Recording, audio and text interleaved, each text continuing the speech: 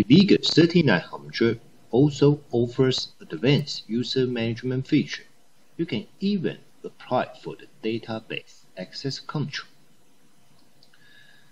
So, administrator can easily identify users on the network, view users' behavior, and control users.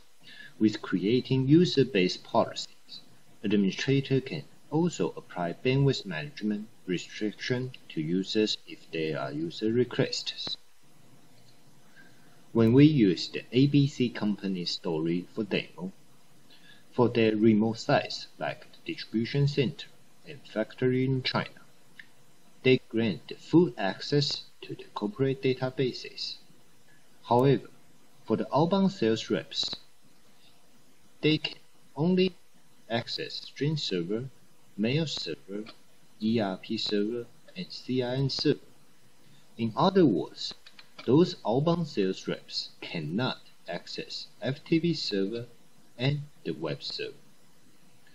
So our configuration is to block outbound sales people to access FTP server and web server by user manager. The configuration step is you go to LAN channel setup, and this time you choose DHCP. You assign the IP range for those PPTP remote dialing users for applying the firewall rule.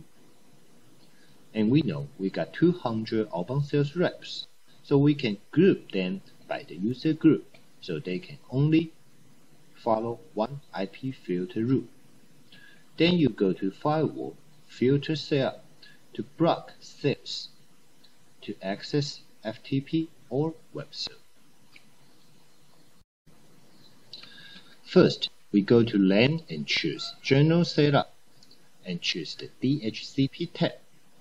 Here, you enable the specified remote dialing IP and assign the DHCP IP for the outbound sales and hit apply. Then you use the user group to create one profile to group the 200 outbound sales reps.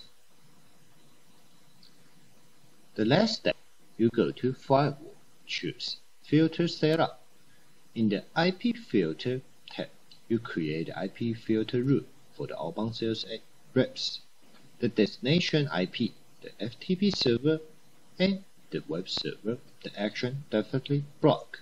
So for the outbound sales reps, they cannot access the FTP server or the web server.